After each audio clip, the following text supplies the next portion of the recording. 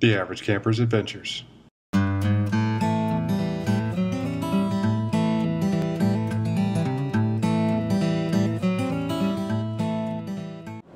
We've been to Lake Kissimmee, oh gosh, I can't think of how many times. It's one of our favorite little hideaways. It's got unique fishing for us. We're used to saltwater fishing. Obviously, this is lake fishing. And the first time we were out there, Shane was, 6? He was small. He was tiny. Anyways, we were trying to fish the reeds, actually lily pads out there for some panfish, crappie, and what else, bluegill. And we were very, very unsuccessful. And this really nice gentleman that was out there fishing saw us not catching anything, and he was pulling up stuff left and right, and he taught us how to fish at Lake Kissimmee. Well, he basically showed us how to use a cane pole and crickets. So this was the first time that we ever fished with live crickets, and which was creepy. that was pretty interesting, especially when you drop the crickets and then you have crickets in the John boat making noise all night long. But he showed us how to use crickets, and on this trip we're going to try to use crickets in a can. I don't know if it's going to work, but maybe the crickets in a can will be successful for this trip. And what did we do how did we know when to fish? Oh, he showed us that if we just go out in the John boat and pull into a patch of lily pads and just sit still for a while, that if you watch the leaves of the lily pads, they'll shake when a fish goes by. So you want to drop the cricket right down next to the leaf, or the lily pad leaf that shook, and that's how you fish. And we just passed the tackle shop we went to get the crickets. Fisherman's Candy Store. So anyways, we'll give the crickets in a can a try and see what we come up with, and hopefully we'll catch some stuff and you can watch us do that. Otherwise we'll just be out there hanging out in the John boats and the lily pads. And something that's very interesting out here is the amount of bugs out on the lake. So we have special hats for that trip. Let's see if we can find them. We packed them somewhere, but I really want to wear my special hat for this trip. If you're ever down here in this area, going to Lake Kissimmee State Park in March or September, beware the love bugs. For whatever reason, on this road, it's right here, honey. Turn left on this road here that we're getting ready to turn down, the love bugs are just wing to wing, it seems like, and it feels like you're going through a time warp when you're driving because of all the love bugs flying past you and hitting your windshield. It's kind of crazy. And the Florida heat has kicked in full swing, it feels like, so there's not going to be as much hiking on these trips as we take during the winter, because it's just unbearable to be out that long with this humidity and the sweltering heat and the open flat plains. The heat just like builds up there and just lays there, and you're, it's just miserable. I think the feels like temperature this weekend is supposed to be between 104 and 106 degrees. A lot of fond memories here at Lake Kissimmee. I think it was one of the first parks we went to, wasn't it? I believe so. When we first started camping. With Shane, that is.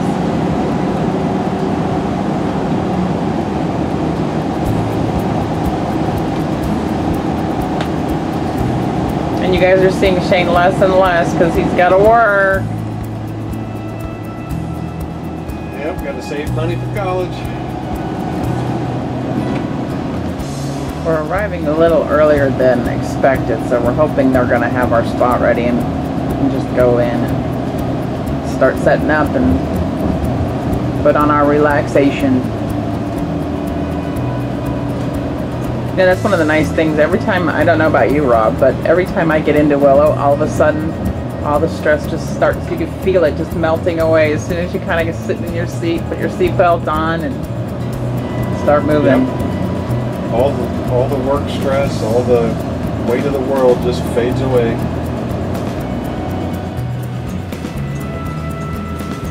Welcome to Lake Kissimmee.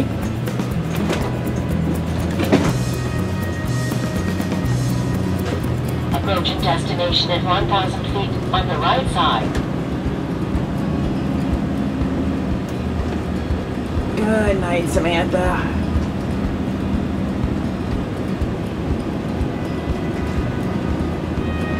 Now hopefully they don't tell us that we're too early. Look at the clouds today. I love cloud watching. We got in, even though we're a little early. Hallelujah. And the lady was so nice. In the typical Florida State Park, we have these long, winding roads back to go to the campground. It just kind of sets the mood. At least I think so. Yeah, it gets you away from the main area. Maybe if it's, some of them are located near town, so this gets you back away from town a bit. It's quiet. I've always liked the way they have these roads set up, winding back to the campground. In the summer months, it's a little easier to get to the park before dark because obviously in Florida it doesn't get really dark until after 9 o'clock. So that makes it a lot better when you're getting out of work and you need to take about a 2-hour trip. You can easily get to the park and still have some daylight. It's during the winter months that we have trouble getting to the park before the sun goes down, and it makes it a little more challenging if you're going to some place that you're unfamiliar with. Oh, that's for sure. We hope you like our videos and we thank you for watching them. We're actually up to almost 200 subscribers, and Rob and I never in a million years thought we'd even have 10. So thank you very much. We appreciate you watching, and we really hope you enjoy it and you get some laughs. We always try to have a good time. That's what it's all about. Getting away from the normal life stresses and just get to be yourself and have fun. And these last few camping trips that we've taken, obviously Shane has not been with us because he's been working.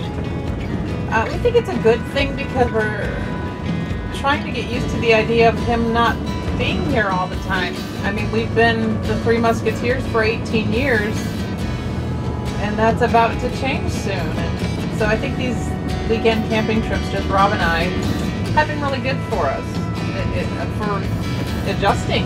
And good for Shane because he's having to be on his own and make his own food and take care of himself. Yeah, he needs the adjustment. We need the adjustment. Even though we'd love for him to be here, but he does have a greater responsibility, which is, you know, preparing himself for college. But then I think also him being able to be at home by himself a little bit from time to time is going to help him to transition better, and it'll help us to transition not having him around quite as much, even though we love having him around. I think it's we need the bigger of the transition time than he will. He's going to such an exciting time in his life. I mean, oh yeah, he's going to leave the house and be like, woohoo! But yeah, you know, we'll have probably more difficulties with him leaving. Yeah, we'll be boo-hoo. Yeah, we'll be more like boo-hoo. But yeah. Yeah, that time in your life is a very exciting time, and he's going to grow a lot in the first year. Oh yeah, wait till we see him at Christmas, because that's the first time we're going to get to see him once we drop him off. It'll be Christmas.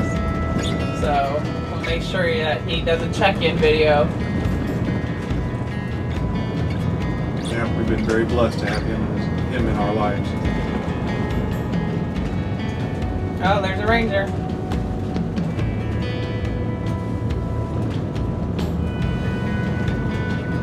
And that's exactly what our son is hoping to do.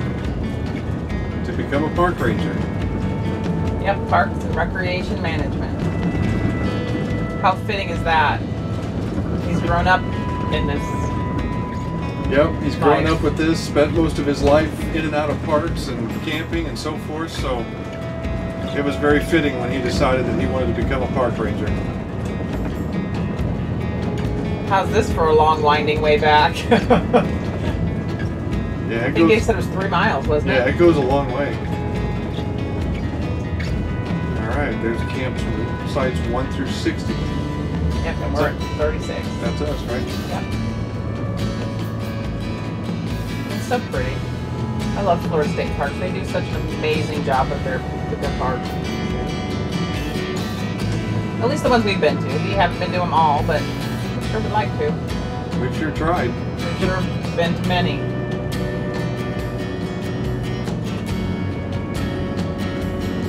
And many of the parks we went to before we started the YouTube channel, and so mostly we just have a lot of pictures instead of video. So well, that's because they didn't have video. We had these big old cameras back then. Yeah, you know, you're using cameras that are the size of suitcases. So we didn't have a lot of video back then, just pictures. And so we would love to have been able to share with you those other trips that we have taken, but nobody really wants to. I don't think anybody really wants to sit there and watch just a bunch of scrolling pictures. No. Although we are going to do one for the pictures that I've taken, the photos that I've taken that didn't get into a video, maybe because of time or length of the video or whatever, then we're going to definitely get those in so that you can see some of these amazing pictures, because many of them are really nice. 26? 36. 36.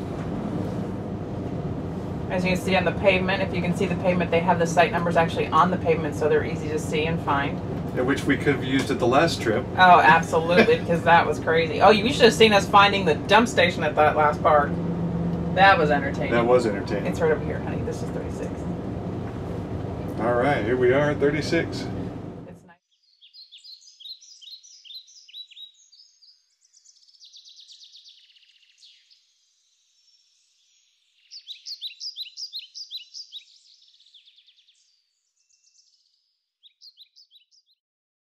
We really enjoy taking walks through the campground loops.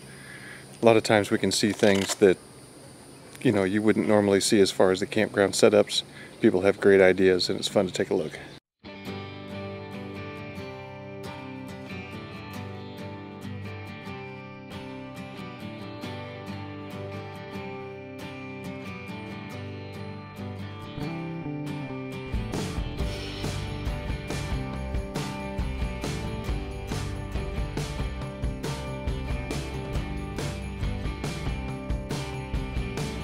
Yeah, that's exactly what I mean. A hard-sided pop-up camper.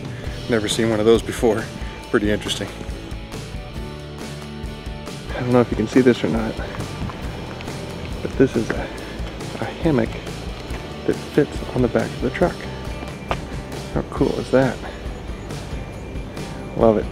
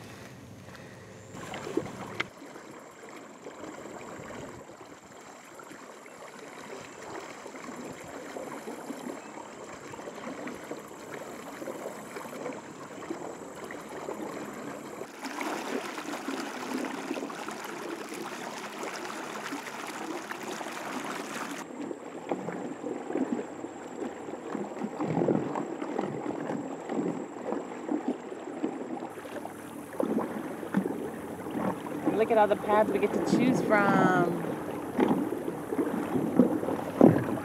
Hello, honey, I see sand.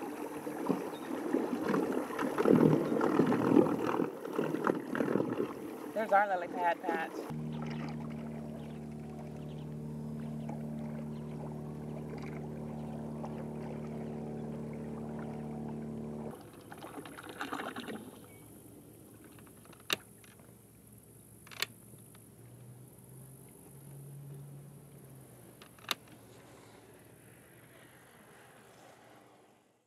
Alright, so the idea is we sit here nice and calm and just wait for the water to settle and see if we can't see one of these lily pad leaves shake, which means a fish just went by.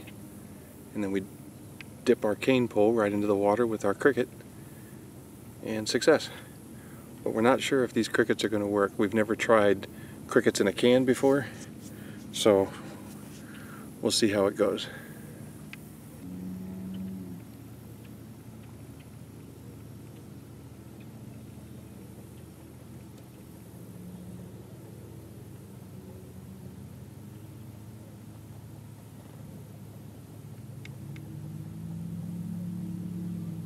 The last time we were here, I don't know what kind of bugs, like no-see-ums or what they were, but they all were sitting on top of the lily pads, and as soon as we pulled in,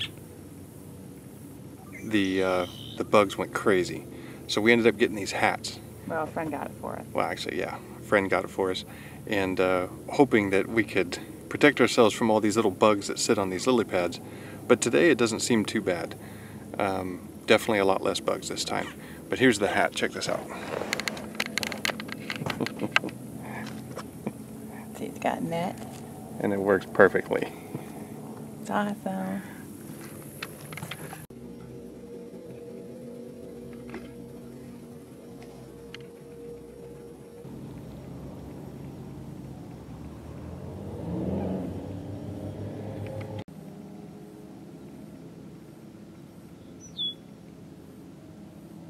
Okay, we're not exactly having a lot of success, but I think most of it is because we need live crickets. I think that's the way to catch these fish, because the canned crickets, although they have a scent, they're not wiggling around or making noise, so I'm sure that's a part of why we can't catch anything today.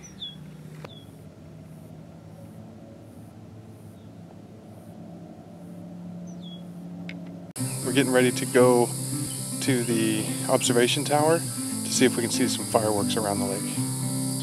So far in the park we've come across a deer and an armadillo, but unfortunately I didn't have a camera ready to get the shot.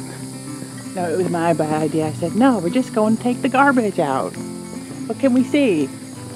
Deer.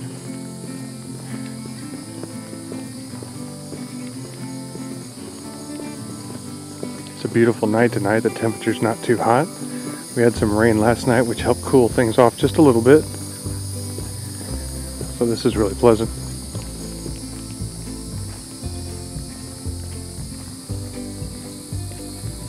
Okay, we're looking around for the deer. Usually in the evening like this, the deer tend to hang out right next to the side of the roads or trails. I'm not seeing anything yet, but maybe we'll come across one soon.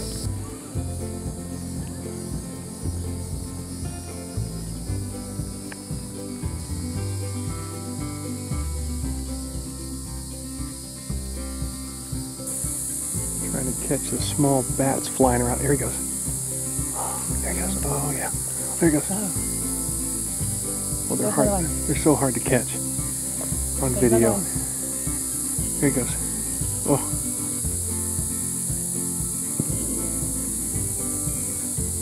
Oh. He's very difficult to catch. They're very fast and they turn quick. Three.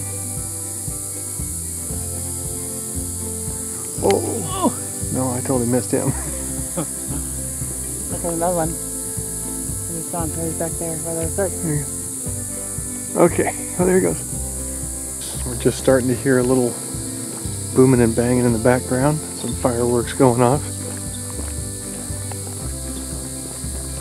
This cow camp is a really cool place. It's where you like go back in time type of a situation. So you can go there.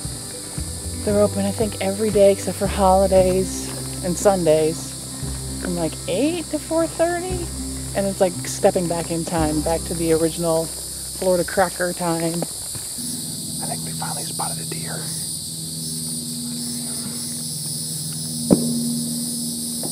No, I see a tail. Oh, yeah, okay. There we go. There she is. Sorry about the light. It's not a very good picture, I'm sure, but I just barely saw it moving in the distance there. And she's hanging out where we need to go. Grazing in the grass. Okay, we're at the tower. We're going to go up and see if anybody started to shoot some fireworks off. We're getting close.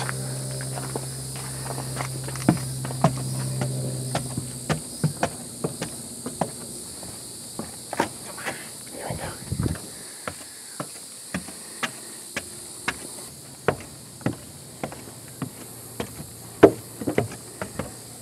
Now we're high enough, we should be able to see anybody shooting something off. Hopefully. At least of significant size. Look at those clouds. Looks like we could get some more rain tonight, not sure.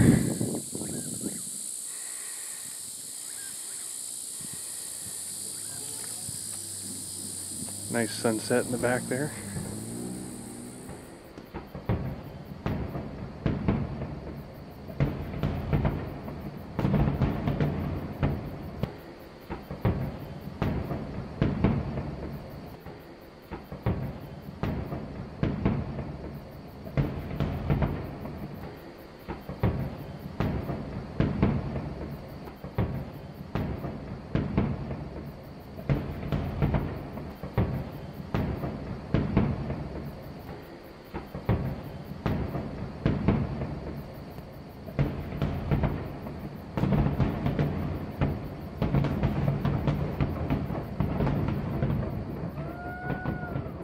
Happy Independence Day.